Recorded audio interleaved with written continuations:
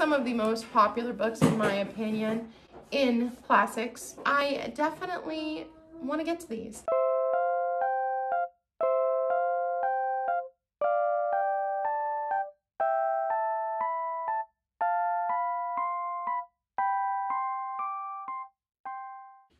BookTube Nation, I'm Sam here again with Barnaby Books, nearing the end of my holidays, and I just wanted to take a moment and bring you a quick video about some of my upcoming reading plans for 2020.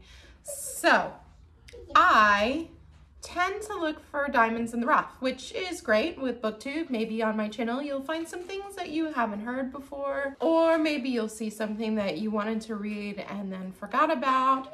But I also need to check off some major, huge holes in my reading journey. So first, let's talk about the Brontes. I have not read Jane Eyre. I know, it's crazy. I've read Wuthering Heights. I've read Agnes Grey. Nope, haven't read Jane Eyre. So this is definitely something I want to get to in 2020. I'm calling this the Classics Trinity. So if I can get through these 3 books, I will feel like I have definitely plugged some holes in my reading journey. Also, haven't read, that's right, Pride and Prejudice by Jane Austen. I have read Persuasion by Jane Austen, Lady Susan by Jane Austen, Northanger Abbey by Jane Austen, and quite a chunk of Mansfield Park, but I have not read Pride and Prejudice. So it's time to finally read that popular book. It's time. And finally, Mr. Charles Dickens. I've read a short story by Charles Dickens. I've read some of Dombey and Son. I don't know, maybe the first 100 pages or so. I'm enjoying it, but I'm reading that one really slowly. But this is one of his more popular. It's also one that a lot of people say is a great place to start. So this will complete my Classics Trinity. I'm sure a lot of you have read them. So if you liked them, please let me know. I read Rebecca this past year in 2019 and really enjoyed that. And I know that a lot of people do some comparisons between Jane Eyre and Rebecca. So I'd be interested in to see how the Gothic style applies to both of those books individually.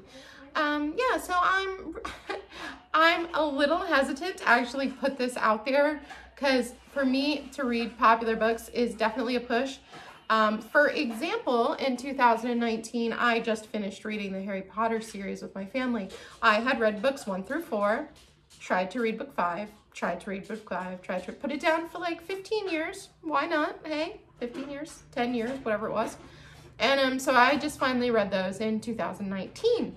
So this is going to be a challenge for me. But yeah, cheer me on. It's only 3 books. I read 75 last year, so this should definitely be doable. That's my plan. I have some other reading goals and things that I may talk about over the next couple of videos. I also recently hit 300 subscribers, so yay! Thank you, Twitterverse, and my friend Becky for helping to put that out there on Twitter for me, and some other wonderful bookish friends. Yeah, I'm really happy about that. I've been doing BookTube for years now, and that was just a really nice treat.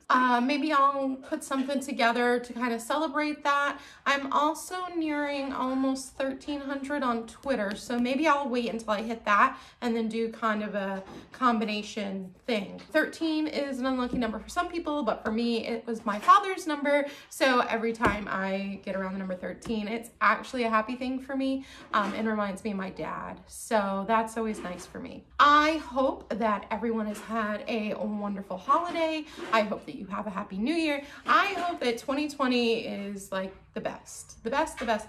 The other day I heard our priest actually mentioned, it was an Irish saying, and I believe it goes something to the effect of, they wish that your worst day of 2020 was your best day of 2019.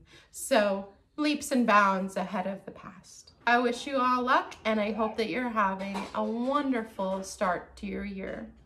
Thanks for being here with me today. Farewell for now. Bye.